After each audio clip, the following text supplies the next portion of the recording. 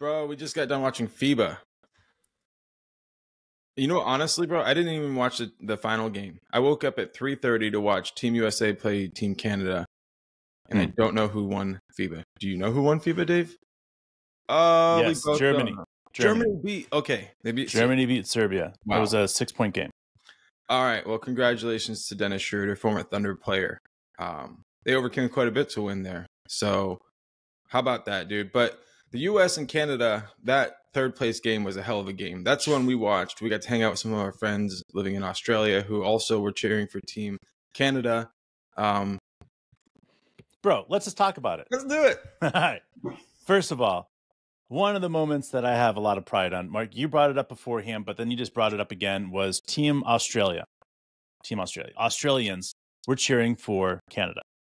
You know, like, we had a moment where we had a fellow service member, Mark, you brought it up, that was on the show.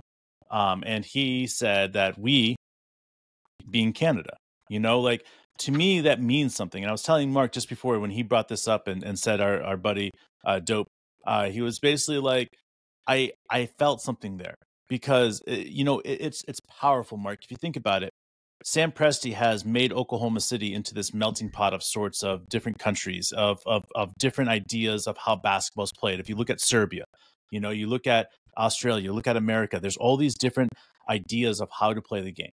And he's brought them all into Oklahoma City. And instead of us watching a tournament like this, a FIBA, or watching the Olympics, and we're cheering for only the United States, we have the ability and the opportunity now as fans to be able to cheer for every single country that has our players in it. And when we watch these countries, we say we say us, because Australia men's basketball team means something to us. Canada, the Canadian men's basketball team means something to us. It's no longer them versus the United States. It's us. And it's a global idea. It's not just this one idea of saying, oh, yeah.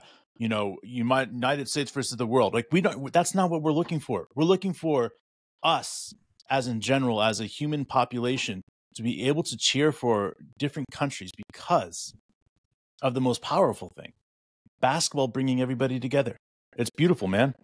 It is beautiful. And I find myself becoming a bigger fan of the German style of the game and the Serbian style of the game. Serbian is crazy. Style of the game.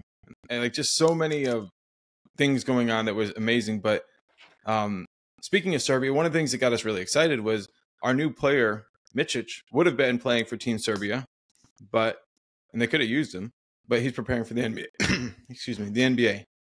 Yeah. What does that mean to you, dude? Well, anytime that you see a team like Serbia do so well, and really their two best players not play, it tells me something, Something in the water is really fucking good right there.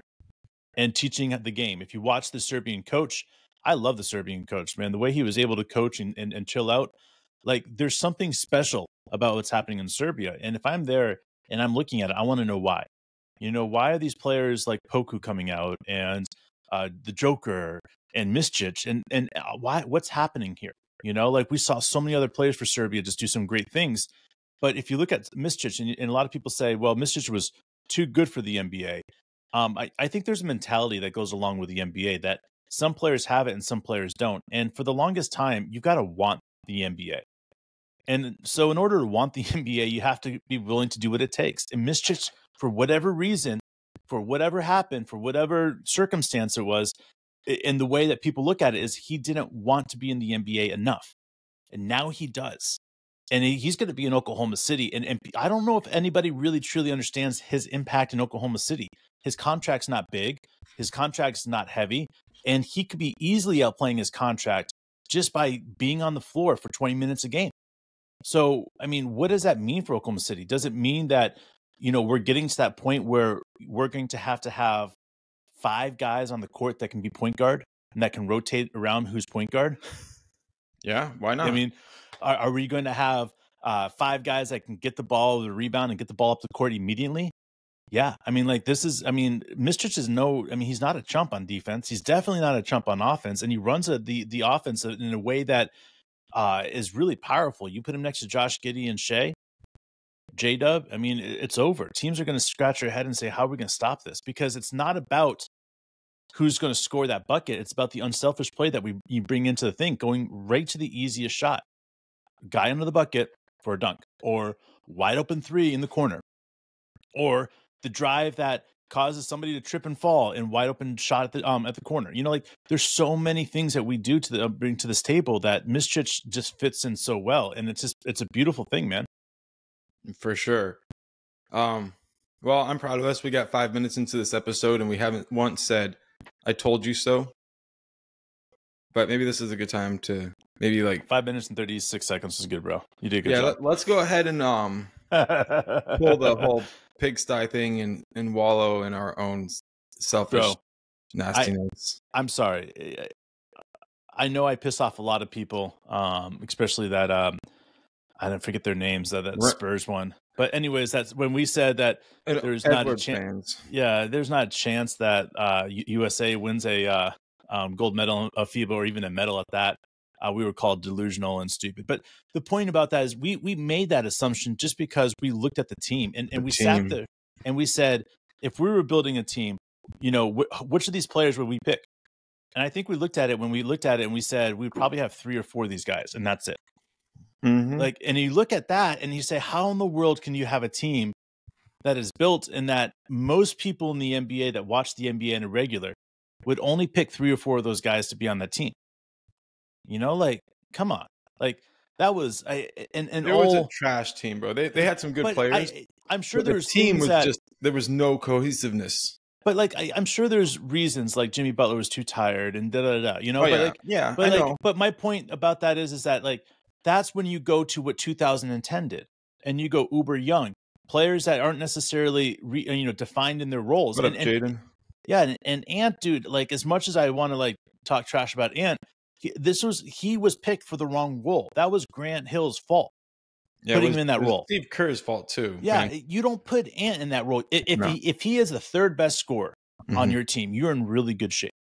Because he's going to go off for 30-plus points sometimes. And then other games, he's going to go off and have single digits. You know, I call it the Andrew Wiggins effect. You know, remember like 2010, they had Eric Gordon. And Eric Gordon could put up 20 and a half like it was nothing. Yeah, he usually didn't score more than 30 in a game, but like any given half, he'll put up 20. Yeah. I just felt like that should have been his role. But obviously they had a little bit of a lack of talent. But still, if they had run the team out and they built it around just basically a similar roster, but built it differently. The on-court product was different, where it was Mikal Bridges, Austin Reeves. The ball was all about moving the ball. You throw in Halliburton in there, put a little bit of Hallie Hezzy in there. You know what I'm saying? And but like you say like, Ant, we want you to be the man. And then when he hits against a roadblock, which is inevitable unless you can shoot over top of defenses in FIBA, which very few people can because how far they can extend out those really good zones. Yeah. Like Kevin Durant did in 2010. He could just kill those. But we knew Ant wasn't going to be able to do that. Yeah. Like he doesn't have that level of like shooting ability. So then it's like, what are you going to do? Like dunk it every time? Well, you just can't do that in FIBA either. And I think that's why it's important to have shooters out there in a game that demands you to have shooters. Like, thank you, Moani. I struggle with Grant Hill, and you know he's a great basketball mind, and I'm never going to challenge his mind versus my mind. But I struggle at when he put this together because, in a way, if he had gone back to, let's just say he drew a line in the sand saying, "I'm not going to allow anybody on this team USA that's a rookie." All right, so he goes 2nd year, 3rd year, and 4th years. Right, he could have had a better team with 2nd, 3rd, and 4th year players. Just a better team. That means Chet wouldn't have been on the team. But that would have been Bobby Portis, bro. What's that? No Bobby Portis. I know, but that's what I'm saying is that like if he had just gone straight to the young American players coming up and being stars and stuff like that, guess what would have happened? You would have found out something that would have been shocking. You would have found out something that people would have stood there and been like, okay, yeah. And you know what would have happened? The Team USA would have got to the championship game because it's something when you have people like Ants. And what was that guy that was supposed to play, a skinny guy? Brendan Ingram. You know, you have these guys that just quit. You know, that mentality that they just quit. Like Jaren Jackson just quit. Yeah, like you can't, like to me, like there's a part in the sand where I'm like, Austin Reeves is the perfect mentality to have out there, Mhm. right? Hallie the Hizzy needs to be out there, right? Mhm. You have these guys that have this mentality that's proper, that's right. And you're saying, yes, that's what we need in the Team USA. And then you went, and the rest of the guys brought you off course and it brought you down. He had the first few picks right and just went wild afterwards. And I think he picked Ant first, and I think that was where it went off. But you're right, dude. When you talk about the team, and you mention those guys, they're all second, third, and fourth year players who have really had success. And honestly, the guy that we haven't mentioned is Paulo. Paulo had a very good time. Like, it would have been great to see him. If you're going to get fourth place anywhere, put him in a spot where he's the man. Yeah. Then at least you're building toward the future of Team USA. That's it. That's what it is. Ant is going to be on the Olympic team. No. Like, I mean, I guess they might give it to him out of respect for what he did, and then he showed up and played in the third place game when a lot of people didn't, which was embarrassing for Team USA. But we said it when the team was picked. This wasn't just going to be like one of those things that was like, oh yeah, the team went and represented the country well. It was going to embarrass the country, and they did. They thoroughly did. This what makes me so excited about the season, man.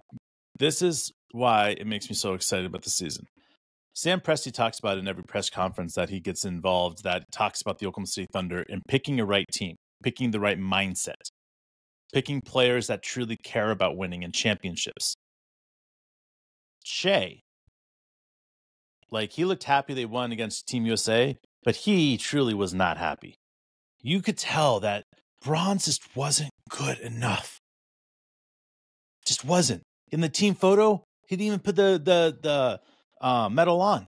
He didn't put it around his neck in the team photo.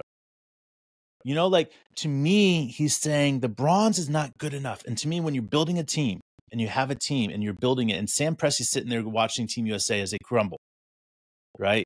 There's no way in his mind he's saying, that's why I'm glad I have Chet. That's why I'm glad I have Jada. That's why I'm glad I have Jay Will. Mm-hmm. That's why I'm glad I have Shea, Dort, Josh, Jack White. You know, like, that's why I'm so glad I have all these guys, because these guys, these mentalities, these ideas of how to play hoops and how to have the right mentality, how to bring what it takes to the table, is why this team is going to be special this year. Why this team is going to far exceed anybody's that's a professional that's looking at this team saying, this is where Oklahoma City Thunder cap is. They will not win above this game. They will exceed those guys. And that's why it's powerful. You cannot build a team that cares about winning this much and all of a sudden say, oh yeah, they're going to be content with winning 45 games. Preach it. Just truth, man. SGA over Ant, J-Dub over Ant, Chet over Ant, Josh Giddey over Ant. I would pick any of those guys over Ant every single day without even blinking. And it's just because it's something special right here. It takes, you know, J-Dub has that spark of, I'm going to fuck you up. Shea has that. I'm going to fuck you up on my way to the hole. I don't give a shit how hard I dunk it on you. Ant has that, you know, angry person play, right? But if he doesn't get to that level, he never, you know, dominates like that. It takes something special to be able to have that right away. The second the ball goes up in the air, boom, I get into that mode. It's that wolf mode, man. People call it dog mode. I call it wolf mode. Well, and the thing is, like, Ant can get on fire. We've seen it, right? Like, and when he starts hitting that three on the perimeter, like, God damn it, he's basically unstoppable because of how quick and athletic he is.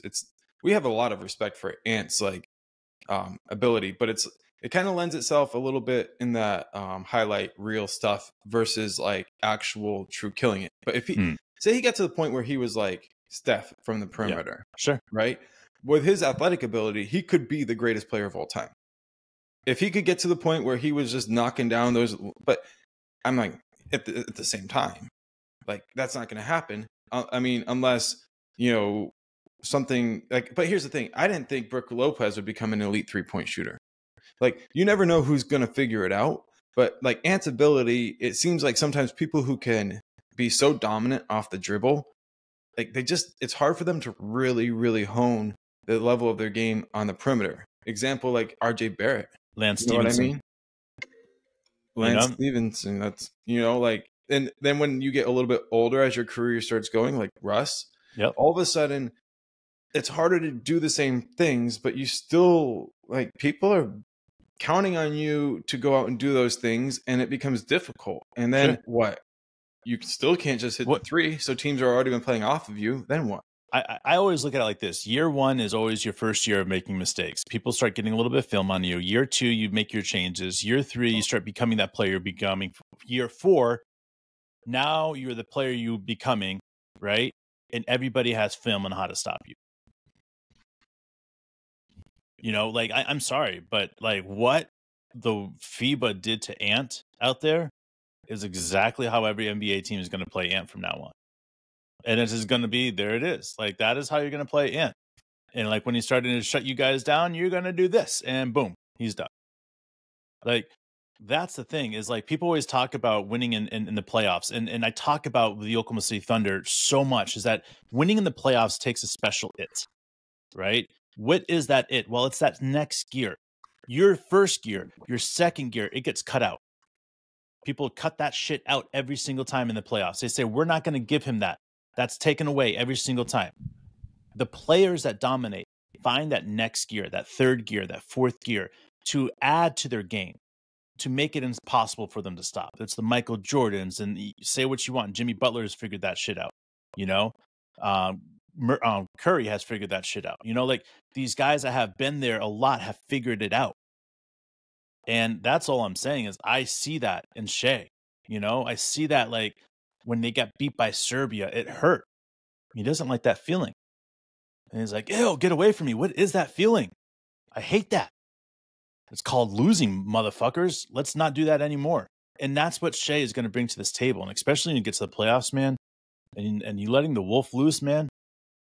And instead of being, you know, okay, guys, it's fourth quarter, I'm going to turn it on now because I have to, right? It's going to be like that all game long. You know, you talked about it last episode, and you said something about Michael Jordan getting into that playoff game and putting up 60. And before that, he never ever put up that much points. And he came back the next year, and everybody was whispering about him being one of the greatest. You know, and that's what Shea is going to be capable of doing. He's going to go up, and he's going to put up 40 points this year a couple times, maybe put up 50 points. But when it comes to the playoffs and he figures out how to play in that fourth quarter, in that third quarter consistently all game long, it's that next gear that he's going to have to step up to. It's going to be beautiful. We're all going to sit here and be like, hell yeah, hell yeah. You know, like, trying to get into the Oklahoma City games, because everybody's going to be like, I wish I had gotten to see them play. You know, like, I'm serious. Like, think about it, guys. Atlanta Braves, any team that is a young team that no one gives them a chance, and they have the right team combined, they have the right mentality, they have the right coaches, they have the right managers, what happens? They fuck around, they surprise everybody. What up, Shane? And they do some crazy shit. And that's what the Oklahoma City Thunder is going to do. And that's why Mark and I are here. Going to be back. When are we getting back, Mark? You want to get back tomorrow, bro? Let's get back tomorrow, guys. Yo, man. I hope you guys are as excited as we are. I know Jaden, Mwani, Shane, you are. Jaden, your question about the final cut. I'm sorry to, like, do this, but we got to cut the question because it hurts too much to talk about. I don't like being punched in the nuts, bro. I'm sorry. I'm just going to have to, like, let it go. Like, it's hard because when I think about the guys that are at the end of the roster, like, I'm emotionally connected to them. So absolutely, I hate playing this game. When they do get, like, cut or traded or whatever, it's going to hurt, but we'll move on. But I can't. We'll rip the Band-Aid off when it comes. Let's do it. I was crushed when Lindy Waters wasn't re-signed. Oh, dude.